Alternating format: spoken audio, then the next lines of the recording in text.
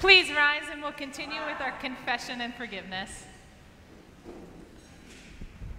Blessed be the Holy Trinity, one God, the God of manna, whose teaching is life, whose presence is sure, and whose love is endless. Amen. Amen.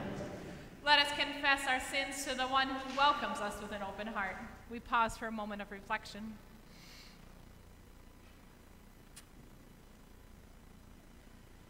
God, our comforter, like lost sheep, we have gone astray.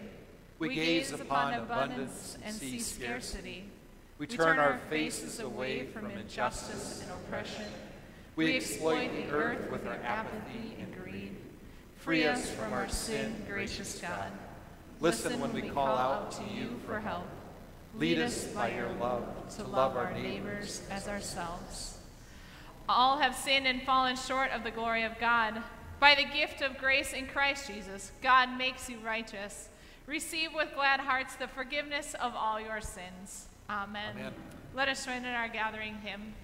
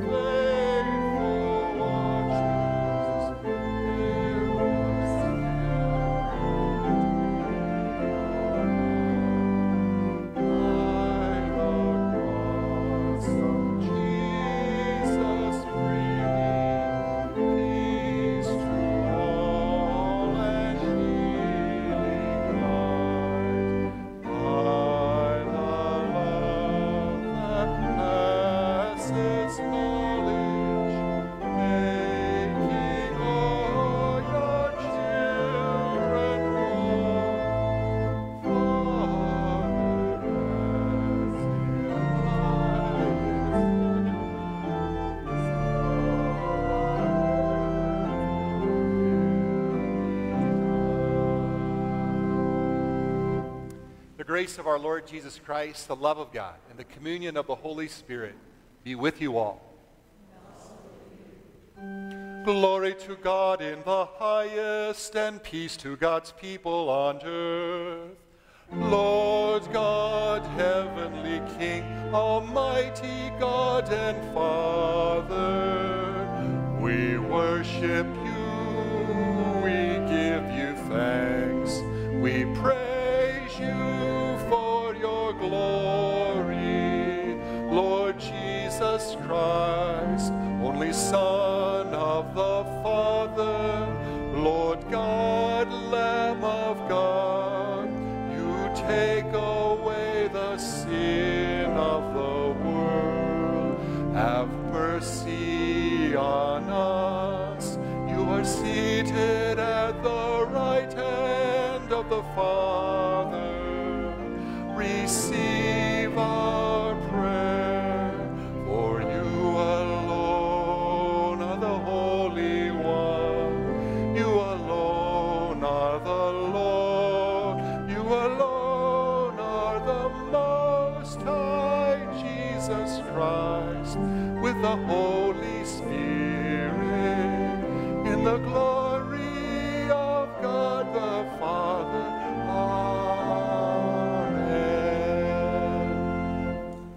Let us join together now as we pray the prayer of the day.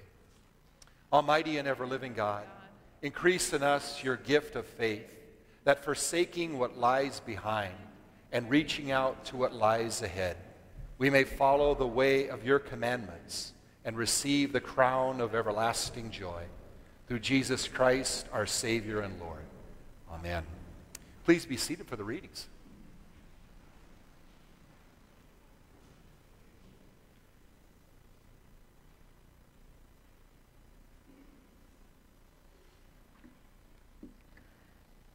The first reading is from Amos chapter 5. Seek the Lord and live, or he will break out against the house of Joseph like fire, and it will devour Bethel with no one to quench it. Ah, you that turn justice to wormwood and bring righteousness to the ground, they who hate the one who reproves in the gate, they abhor the one who speaks the truth. Therefore, because you trample on the poor and take from them levies of grain, you have built houses of hewn stone, but you shall not live in them. You have planted pleasant vineyards, but you shall not drink their wine. For I know how many are your transgressions and how great are your sins. You who afflict the righteous, who take a bribe and push aside the needy in the gate. Therefore the prudent will keep silent in such a time, for it is an evil time. So seek good and not evil, that you may live. And so the Lord, the God of hosts, will be with you, just as you have said. Hate evil and love good, and establish justice in the gate. It may be that the Lord, the God of hosts, will be gracious to the remnant of Joseph. The word of the Lord. Thanks be to God. Please join me on Psalm 90. So, teach us to number our days, that we may apply our hearts to wisdom. Return, O Lord. How long will you tarry? Be gracious to your servants.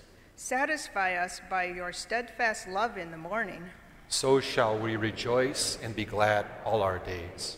Make us glad by as many days as you afflicted us, and as many years as we suffered adversity. Show your servants your works, and your splendor to their children. May the graciousness of the Lord our God be upon us. Prosper the work of our hands. Prosper our handiwork. Second reading is from Hebrews chapter 4.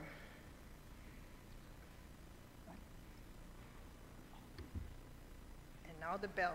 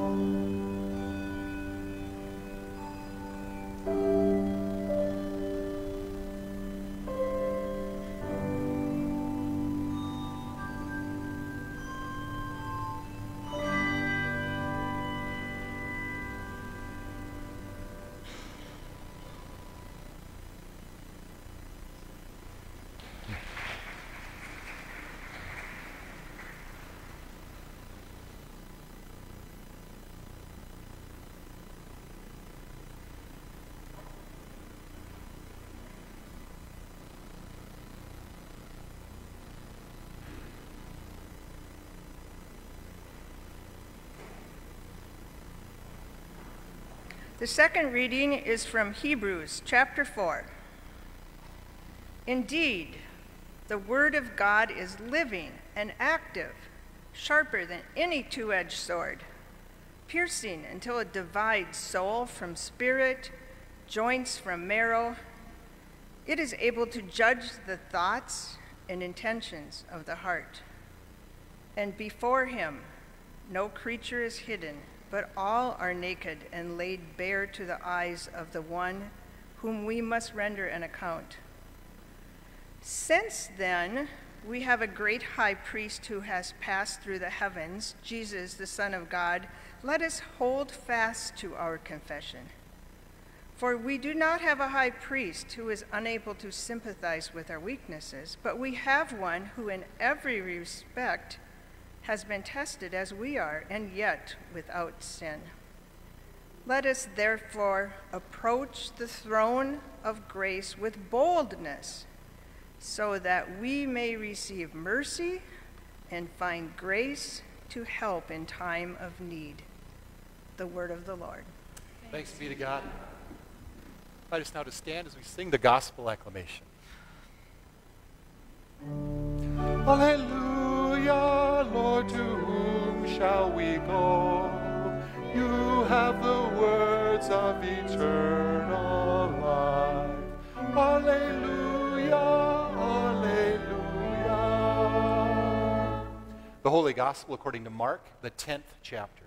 Glory to you, O Lord. As he was setting out on a journey, a man ran up and knelt before him and asked him, "Good teacher, what must I do to inherit eternal life?" Jesus said to him, "Why do you call me good? No one is good but God alone. You know the commandments: you shall not murder, you shall not commit adultery, you shall not steal, you shall not bear false witness, you shall not defraud, honor your father and mother." He said to him, "Teacher, I have kept all these since my youth." Jesus, looking at him, and loved him, and said, "You lack one thing. Go sell what you own, give your money to the poor, and you will have treasure in heaven. Then come and follow me." When he heard this, he was shocked and went away grieving, for he had many possessions. Jesus looked around and said to the disciples, "How hard it will be for those who have wealth to enter the kingdom of God." Disciples were perplexed at these words, but Jesus said to them again, "Children, how hard it is to enter the kingdom of God. It is easier for a camel to go through the eye of a needle than for someone who is rich to enter the kingdom of God." They were greatly astounded and said to one another, "Then who can be saved?" And Jesus looked at them and said, "For mortals it is impossible, but not for God. For with God all things are possible." Peter began to say to him, "Look, we have left everything and followed you." And Jesus said, "Truly I tell you, there is no left who has left brothers or sisters or mother or father or children or fields for my sake and for the sake of the good news, who will not receive 100-fold now in this age. Houses, brothers and sisters, mothers and children, fields with persecutions, and in the age to come eternal life. But many who are first will be last, and the last will be first." The gospel of our Lord. Praise to you, O Christ. Please be seated. Would you join me now in a word of prayer this morning as we contemplate our scripture? Father, we give you thanks for your word that calls us from death to life, from silence to speech, from our idleness to service in your world. Renew us, transform us once again with the living word in Christ our Lord. Amen. Fascinating passage of scripture this morning out of the 10th chapter of Mark, and we continue that trajectory in Mark as we think about what it means to follow Christ, what it means to be a disciple of Jesus. And of course, not only as a follower, when we think about that word disciple, not only as a follower, I love this, but also as a learner. As members of the body of Christ, there is never that point where we are not invited to continue to learn. To learn not only what it means to be a follower of Jesus, but to learn more about the fullness and experience of God's reign and God's kingdom. Interesting passage here in Mark 10, of course, that's recorded not only in the Gospel according to Mark, but also in Matthew and Luke as well. And there are some idiosyncrasies here in Mark that are interesting to look at. It is the young man here in the Gospel according to Mark who comes up, approaches Jesus, takes up the posture of kneeling, and asks Jesus, right, "Good teacher, what must I do to inherit the kingdom of God?" And immediately Jesus in his wisdom turns to him and says, "Why, in fact, you call me good? No one is good but God alone." We learn right from the get-go that in our society, when we think about what is good, in fact, perhaps there is only one notion of what is good, and that is what is revealed to us by God. Our preoccupations, our inner thoughts and feelings, our ways in which we flaunt that which we might think is good, in effect, only God knows what is really good. And in that spirit is Jesus, who responds now to the man before him, not only saying, "Why do you call me good? No one is good but God alone," but then says, "Well, you know the commandments." God's goodness for the creation is reflected in the commandments, as we all know, those first 3 and those last 7. The first 3 are relationship with God. Those last 7 are relationship with our neighbor. And Jesus says, "You know the commandments." And he begins to elaborate, beginning with commandment 5, 6, 7, 8. Then he goes back to number 4. And the man turns to Jesus and says, "Teacher, I have kept all of these since my youth." And it's interesting what Jesus does next. Notice how Mark inserts this. Jesus looked at him, loved him, which, by the way, this is the only time in the Gospel according to Mark where we hear this phrase. He looked at him, and he loved him and said, "You lack one thing. Go and sell what you own. Give your money to the poor. You will have treasure in heaven. Then come and follow me." Interesting in North America how we hear this text. I think it was last week that I caught the Forbes 400 list. Maybe you had a chance to look at that as well. Forbes magazine, as they print, as they publicize the top 400 richest, wealthiest people, if you will, in the United States. And not only for the United States, they do this for other countries as well. Interesting, this last year in 2021 within the United States, according to Forbes magazine, we have well over 725 billionaires living in this country. The top 400 billionaires in this country. Number 1, number 2, number 3. And if you look at number 1 and number 2, hang on to your hats. Those 2 alone possess over $320 billion. I don't know what to do with that. I look at my paycheck, nowhere close to that. I don't know about you, Pastor Sarah. I don't know about you. Off my spectrum. And yet, soberly, I have to step back and realize, although I'm not a billionaire, in all effect, when I square myself against the world population, I'm a very rich person. I'm a very wealthy person.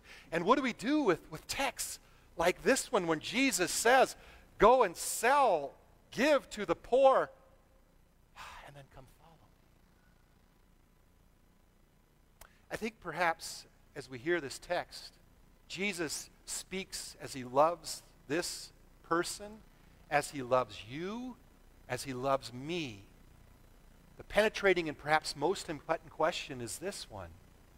For this man in this text, we see the effects. Right? He speaks these words, and Jesus again speaks these words and invites him to do this. And here's what happens. He was shocked. He was grieving. And he left. Why did he leave? Because he had many possessions. I love the King James translation. He had great possessions.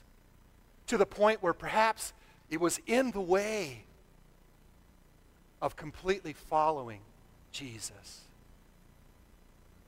This text should shake us up a little bit. I know it does for me. And I think the penetrating question is this question for us today. What is it that stands in the way of you and for me of receiving the experience of the kingdom of God?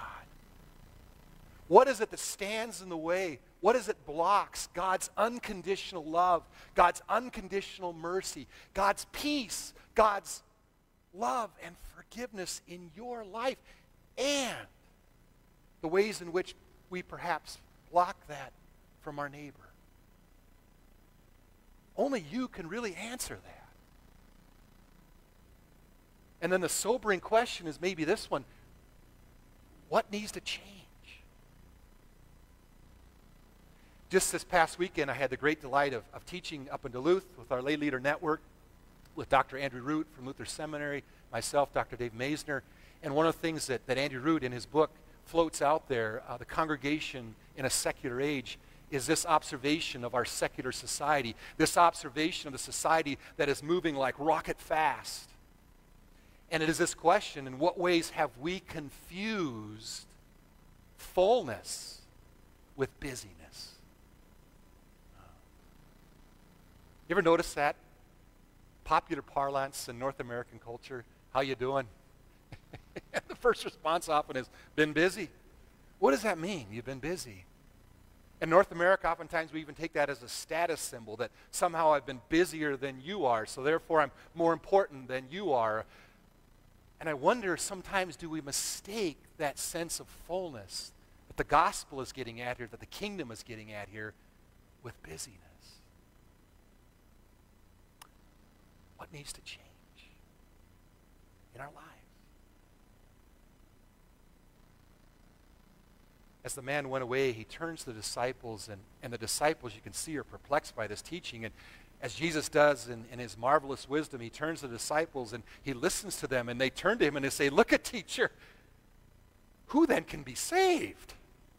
And Jesus pulls this familiar metaphor, this familiar proverb that's probably circulating in the culture, and he says, here's the deal. It would be easier for a camel to walk through the eye of a needle than for a rich person to enter the kingdom of God. In other words, it's an impossibility. And they turn to Jesus and say, who that can be saved? And Jesus turns and addresses his disciples and says, for mortals this is impossible, but not for God. For with God and through God, all things are possible. And as the Lord is standing there in their midst, we begin to see what God is going to do now in a very powerful way through Jesus Christ, in a way that's never been done before. Through Jesus' birth, through his life, through his ministry, through his innocent suffering and death on a Roman cross, through his resurrection, for you and for me, and not just for you and not just for me, but for the sake of God's world. That we can now receive this kingdom. We can now enter into the reign of God. We can now fully experience the unconditional love, grace, mercy, and peace that this world cannot give through Jesus Christ. It's yours. And we have the privilege of sharing that with our neighbor and living out the kingdom in the ways that benefit our neighbor, that lift up our neighbor, that are not against our neighbor, but that are for our neighbor. As we think about this text, and not just to think about it, but to live into it, there's some real concrete ways that I think we can do this. And let me just say a couple things about that. This year at Bethlehem, our annual theme, Experience the Reign. I love this theme. It's a perplexing theme. It's a difficult theme. It's a mysterious theme. It's a transformative theme. Experience the Reign. It is that invitation for all of us to enter more fully into the reign of God that's been revealed in Jesus. A couple things to think about. Tuesday night, this coming Tuesday night, so we have an opportunity to engage the one-year reading through the Bible. We know this, that God encounters us through Scripture in very powerful ways. Join us. Tuesday night, 6 o'clock, we'll have dinner downstairs. Then we're into looking just an overview of those first 5 books of the Bible. We'll be showing you a very powerful tool through Luther Seminary, Enter the Bible, this great tool for doing Bible study. So join us. Very simple. Just go online, sign up, or call the church office and come. The Tuesday after that, as we think about experiencing the reign of God in Christ Jesus, forming groups, prayer groups, right here at Bethlehem, 3 to 7 people in a group, just loving on each other, checking in with one another. How you doing? Praying for one another, praying for our nation, praying for our world, experiencing the reign and the power of God's kingdom through his Christ. And the invitation is for you. Thanks be to God.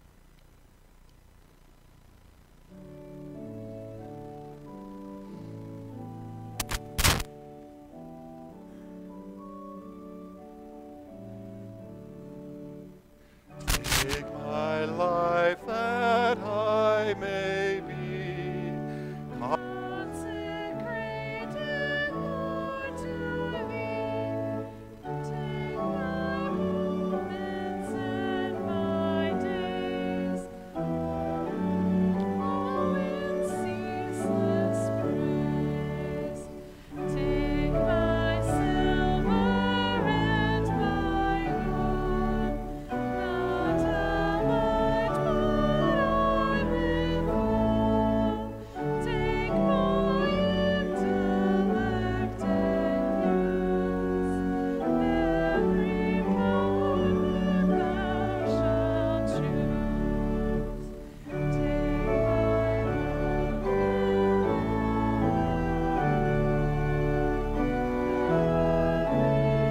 its treasures strong. Take myself and I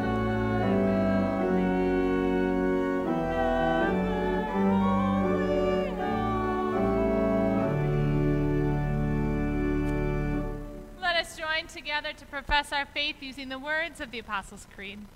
I believe in God the Father Almighty, creator of heaven and earth. I believe in Jesus Christ, God's only Son, our Lord, who was conceived by the Holy Spirit, born of the Virgin Mary, suffered under Pontius Pilate, was crucified, died, and was buried. He descended into the dead.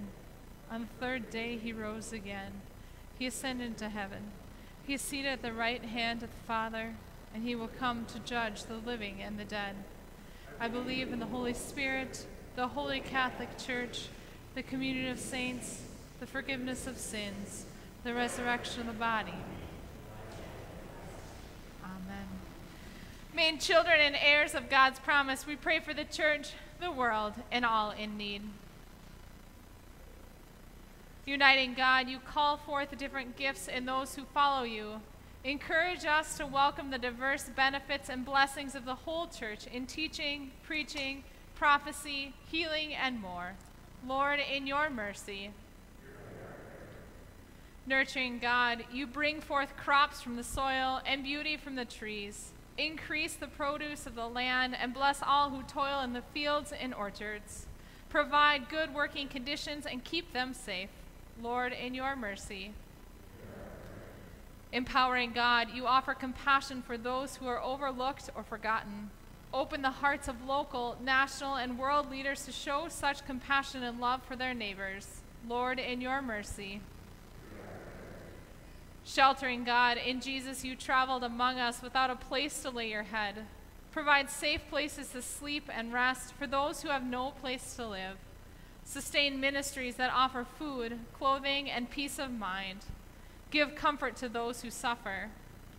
We especially pray for Brenda Lawton, Phyllis Roberts, Jessica Rodenbiker, Barry Rempel, all those who suffer from COVID-19, Michael Zucker, victims of domestic violence, residents, staff of assisted living and nursing home facilities, healthcare workers, all caregivers, and all battling cancer. Lord, in your mercy. Renewing God, you bring life out of death. Help us to part with those things that are no longer beneficial to us and open our hearts to see where new life is budding. Lord, in your mercy.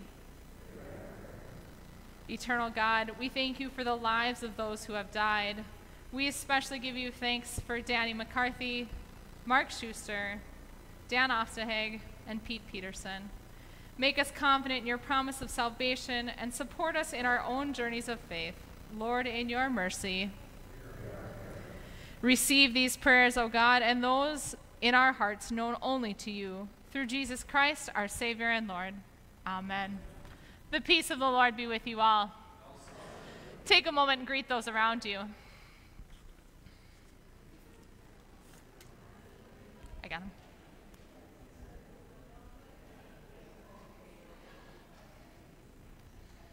Hi, Noah. It's good to see you. He's sitting already. Peace be with you. Oh, you want one? There you go, dude. Please be seated. Just a couple of announcements to highlight for you. You heard Pastor Mark talk about this Tuesday we'll start our read through the Bible, and the following week we'll start our prayer partners. Check out your bulletin. Corey is phenomenal at making lots of things fit in small spaces.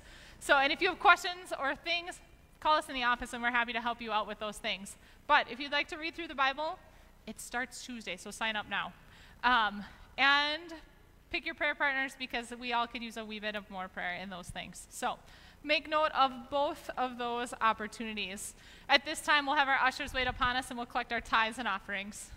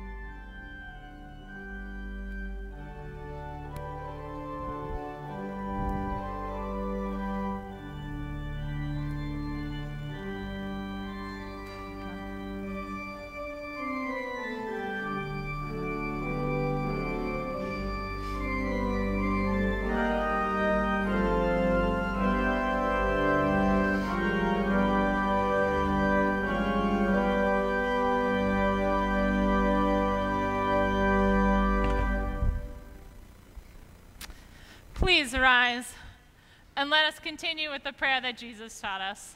Our Father, who art in heaven, hallowed be thy name. Thy kingdom come, thy will be done, on earth as it is in heaven. Give us this day our daily bread, and forgive us our trespasses, as we forgive those who trespass against us. And lead us not into temptation, but deliver us from evil. For thine is the kingdom, and the power, and the glory, forever and ever. Amen.